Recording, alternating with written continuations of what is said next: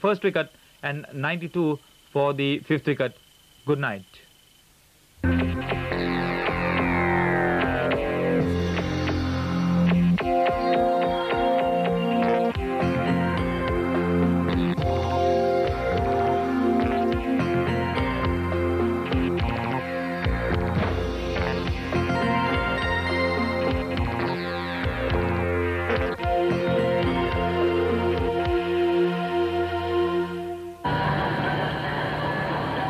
Welcome to highlights, and Sri Lanka recovering after some very hesitant middle order batting with Tillakaratne on 43 batting extremely well and Liyanage giving him very good support. Of course, the batting held up by Mahanama and Ranatunga yesterday. That's a very good delivery from Owens to start with at Liyanage. Gained height just outside the left-hander's off stump, and Liyanage drawing away from the line, in difficulty getting away from it. And here's Sua. Goes to Tillakaratne and he drives firmly off the front foot through cover. That's a good stroke to start the day for Tillakaratne, and that brings him his fourth boundary. There was a long chase there for Blair Hartland, but he won't make it. So Tillakaratne on to 47. Sua into him. Bowls, and that ball away from the left-hander. Was fishing for that one. Sua pitching it well away from the line of the off stump, and Tillakaratne really not behind the line of that delivery, playing it away from him. Lucky not to have got a touch. Liyanage taking strike from Murphy Sua. Up to him, balls, a good delivery outside the off stump, committed the batsman to the stroke, and once again beating the batsman, but not finding the edge through to Parore. Sri Lanka looking for a consolidation from this pair. Excellent batting conditions at the SSC. The next ball, he edges it and it's through to Parore. Umpire Samarasinghe has no hesitation. Sri Lanka lose their 7th wicket with the total at 316. And that particular delivery just outside the off stump and looking for the big drive. Liyanage edges it through to the wicketkeeper, and a 7th wicket partnership that realized 30 runs coming to an end, and 40 minutes at the wicket for Liyanage. The new batsman in is Don Anurasiri, playing in his 13th test match. Big responsibility for him, but Owens into Tillakaratne, drives through the covers. That's a good looking stroke from Tillakaratne. He timed it well, should reach the boundary, but there's a long chase there for Hartland, but he won't get to it. And that's Tillakaratne's half century, his 3rd in test cricket, and coming at a very crucial time with 5 boundaries. The next ball short and beautifully back at by Tillakaratne over Pringle delivery, well collected there by Owens, and sends in a good return. Sua into Don Anurasiri, the field coming in. Balls and good delivery, and a loud appeal there as Jones collects at Silva standing back, but umpire Samarasinghe not interested. That delivery almost on the block hole, and probably Anurasiri hit it to the ground. Of course, Jones diving forward, he collected it. The ball may have hit the ground before it went there. Good decision. And here's the New Zealand captain, very concerned. Owens into Don Anurasiri. Up to the wicket, balls, and got away from the line of that one, but not very effectively though. He held his bat under that delivery as it gained height, but in the end Owens getting the major honours as he bent his back on that occasion. The partnership looking good as Anurasiri struggles and survives. Tillakaratne drives Owens through the covers. That's a good stroke there, timed it well, good shot, and that should bring him another long boundary, but Hartland on that occasion gaining ground as the ball was hit to the longest part at the SSC, batsman completing 3. So Tillakaratne in great touch. He's on 57 now. Owens into him. Bowls, and again short outside the off stump. He cut it well. 4 runs backward of point. And that is the stroke Tillakaratne plays very well when he's in very good touch. And he is in good touch now. Short outside the off stump. Ideal height, and a diving Jones at gully won't reach it. That was struck well. The ball speeding through onto the boundary on that occasion. So Sri Lanka prospering, and Tillakaratne with his 7th boundary has moved up to 71. Bradburn to Tillakaratne, given a lot of air and driven beautifully through mid-off all along the ground, and Tillakaratne is very good touch now, and that brings it his 8th boundary. That next delivery coming back to Anurasiri off Pringle, that came a long way, kept low, and very lucky not to have hit the stumps, and clearly beaten all ends up Don Anurasiri. Well bowled Pringle.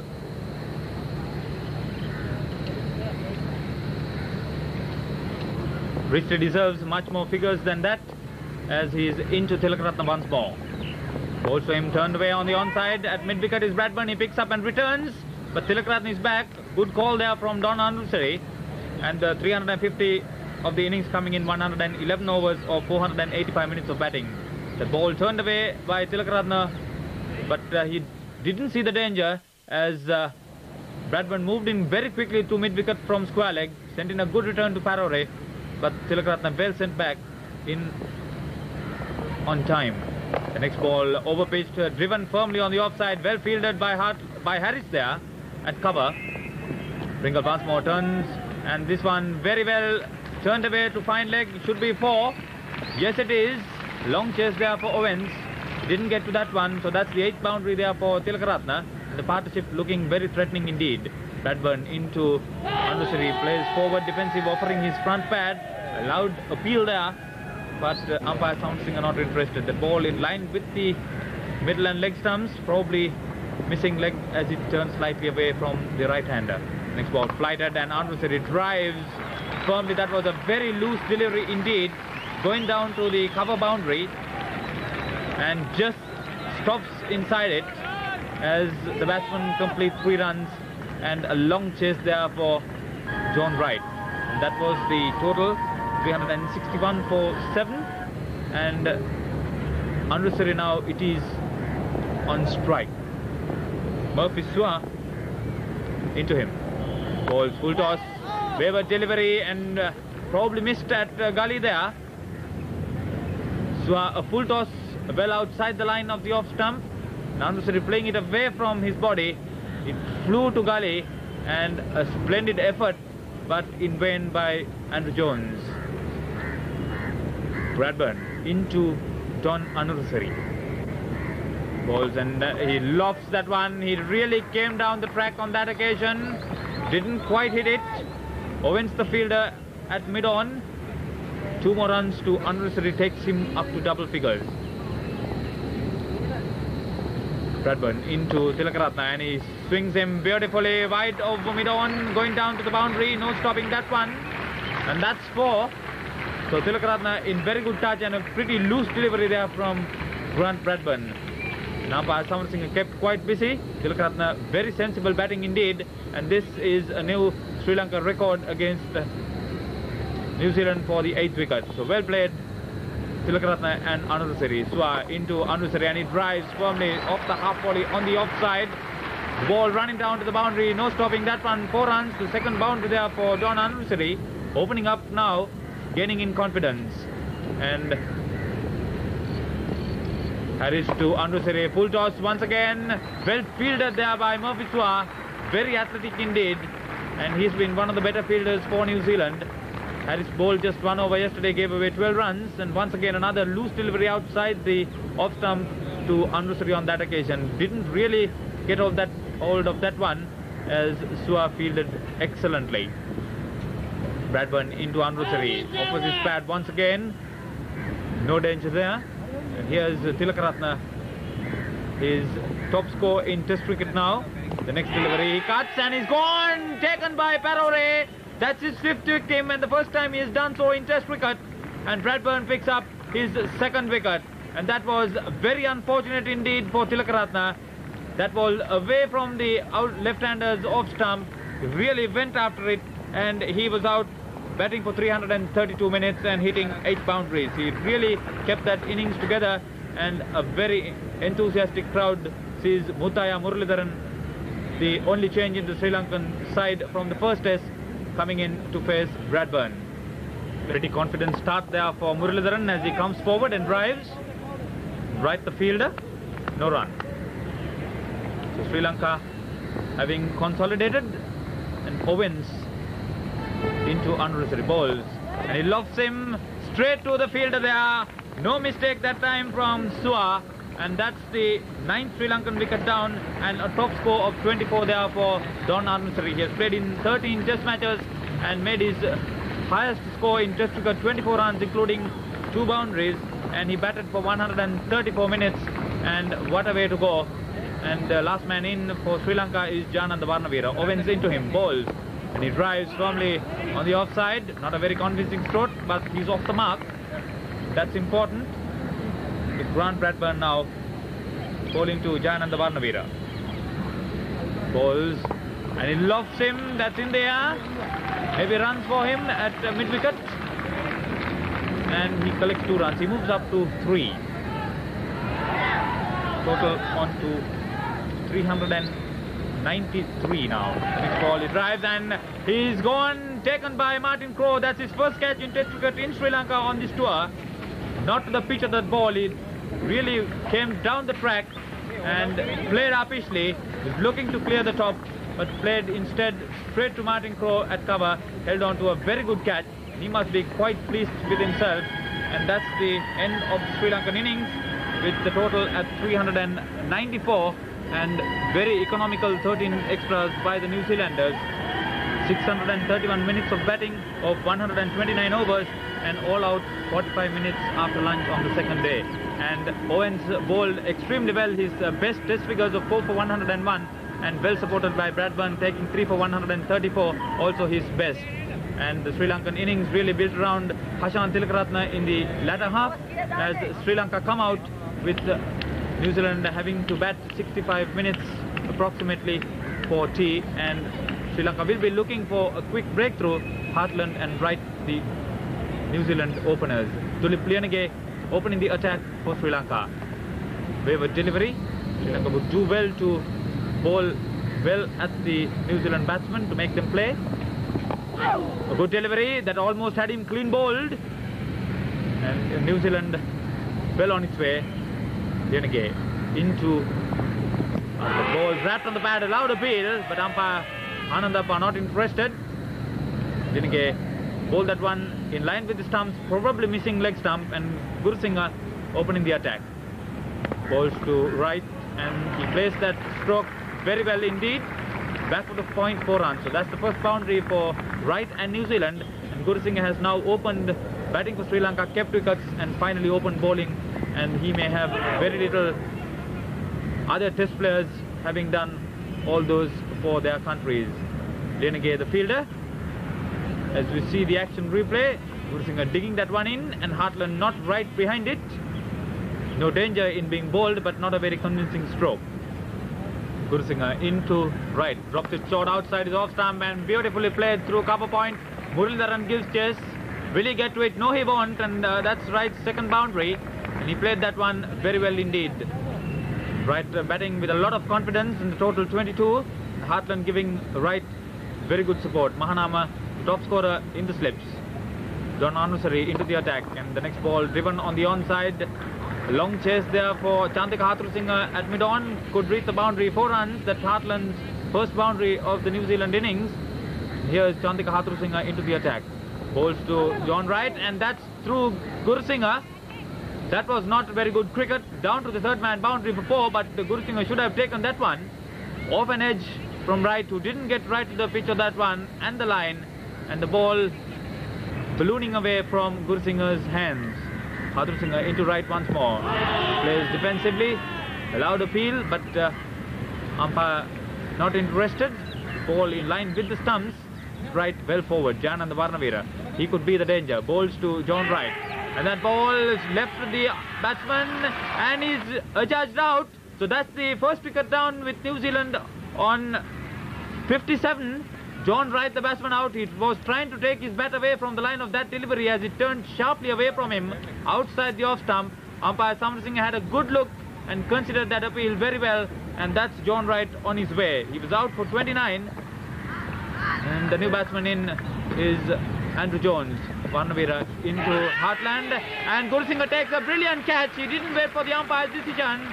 Well taken there. So New Zealand lose their second wicket with the total at 60 in the 24th over. And Hartland batting for 118 minutes, hit 1 boundary. Warnaweera giving that ball a lot of air on that occasion, and the ball going to Gurusinha on the second attempt. Safe hands on that occasion from the Sri Lankan closing fielder. Hartland did not wait for the umpire's decision. So that's a good breakthrough there. and Sri Lanka striking and striking well after tea. New Zealand were 42 without loss at tea, but this is very good cricket. And both wickets to Jayananda Warnaweera. Some sustained bowling from him as the New Zealand captain, not in very good form, comes into the middle. Muralitharan bowls to Martin Crowe. Bowls, press a long time, he bowls! That one right through Martin Crowe. He couldn't believe that one, and out with the total at 63 for no score of the second delivery, and that's the bowler's second over. And Muralitharan is excited. You couldn't have asked for a better wicket on this test match for Muralitharan, bowling only his second over. Played the wrong line, the ball turned so much, and if he could turn that much on the second day, it could spell danger. The new batsman in is Ken Rutherford, and New Zealand in a spot of bother. Rutherford, the informed batsman, and Warnaweera up to him. Bowls, awkward delivery there, could be out, caught, yes, he's gone. Tillakaratne takes a brilliant catch there at forward short leg. One-handed, and Rutherford departs. That's the second New Zealand batsman out without scoring. 64 for 4 in the 28th over. And Warnaweera striking quite well. Got that one to nib off the wicket very hard. It gained height, and Rutherford in a lot of difficulty. And Hashan Tillakaratne holding on to a brilliant catch there. He dived full length, was anticipating, and very good reflexes indeed. The ball ballooning, both hands to it, but an excellent catch in front of Aravinda de Silva. So New Zealand in trouble, 64 for 4. And Rutherford himself was in a lot of difficulty there. The ball awkward bounce in front of him, and the new batsman is Chris Harris. He's been one of the New Zealanders in good touch. Bats up to Warnaweera. Loud appeal from the bowler, and umpire not interested. Muralitharan bowls to Jones. He swings him past Tillakaratne, and Liyanage, the fielder, sends in a good return. So Jones, the last of the recognised batsmen of New Zealand, having a lot of work to do. Harris edges it back foot of point. Liyanage once again the fielder. He's off the mark. New Zealand still not out of danger, and this could be a very good tussle in this test match from here onwards, with the spinners taking over. The wicket expected to turn. Sri Lanka is doing extremely well. This is the 42nd over. The ball running down to backward to square. Muralitharan is there. He comes in very quickly, picks up and returns. Harris coming for the second. The wicket is broken and he's given out. Run out there by umpire Anandappa, and that's the 5th New Zealander out with the total at 88. And New Zealand in deep trouble. Harris batted for 56 minutes and he was run out for 9. Excellent cricket there by the Sri Lankans on that occasion. That ball running backward to square, and Muralitharan came in very quickly. He covered a good 15 to 20 meters. He was in and picked up that ball like a flash, sent it a good flat hard return to Gamini Wickremasinghe, and he had the bails off in a flash, and the batsman reaching desperately, and umpire not hesitating to give him up. The new batsman in is Parore, the wicketkeeper. And that ball turned as it gained height. And Muralitharan really a very good turner indeed. The next ball very loose with Sri Lanka attacking. There's no fielder there. A good stroke there from Parore. Down to square leg for 4 runs. So he's off the mark. And that could be very good runs there for New Zealand. Warnaweera bowls to Jones. Plays it away very sedately back to the square. Long chase there for Liyanage. Picks up and returns, but 2 runs to Andrew Jones. So he's up to 20. The next ball played uppishly. He's gone. Beautifully taken once again by Tillakaratne at forward short leg. He was not to the pitch of that one, and he batted for 98 minutes and did not hit any boundary, and out in the 12th over of Jayananda Warnaweera. He was not to the pitch of that one. He was always in 2 minds playing it. And look at Tillakaratne. Excellent reflexes from him there at forward short leg. First he moved in the wrong direction, then diving full length. A superb left-handed catch there from him. And that's the 4th wicket there for Jayananda Warnaweera, and that's his test best figures. Excellent effort from the Sri Lankan bowler there on that occasion, helped by some marvellous Sri Lankan close catching. The new batsman in is Grant Bradburn. New Zealand in deep trouble. 97 for 6 in the 45th over. Didn't know much about that one. So the Sri Lankan bowlers really getting this ball to turn, and Warnaweera a sustained spell and splendid figures. Really worked hard, very economical and a good strike rate. Muralitharan into Parore balls, and Tillakaratne now diving at almost anything within his reach. That's his inspiration. Muralitharan up to Parore once more. Cut back a long way, and he's given out. LBW, the 7th New Zealand wicket down there with the total at 99, and he was there at the wickets for 22 minutes and scored 6 runs. And Muralitharan carrying his 2nd wicket in the 11th over. That ball came a long way from well outside off stump, and he has the ability to turn almost at right angles. Muttiah Muralitharan, and that's the 2nd wicket. Almost a similar delivery as Martin Crowe got, only on this occasion Parore decided to play back. And as you could see, the ball coming a long way, and Parore clearly beaten. He was nowhere near connecting that ball with the bat. So the new batsman in is Murphy Sua, as New Zealand in deep trouble now.